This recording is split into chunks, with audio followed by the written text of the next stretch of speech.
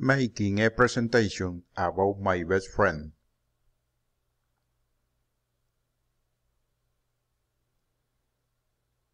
Hello, my best friend is John. I remember when he was a child.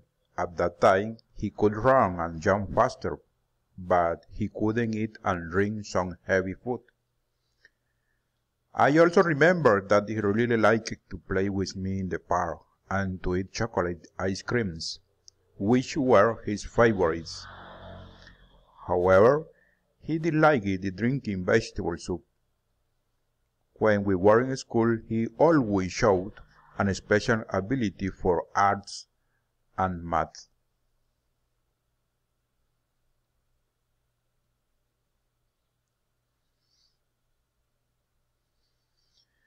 But currently, due to adulthood, my friend John can no longer run or jump as before.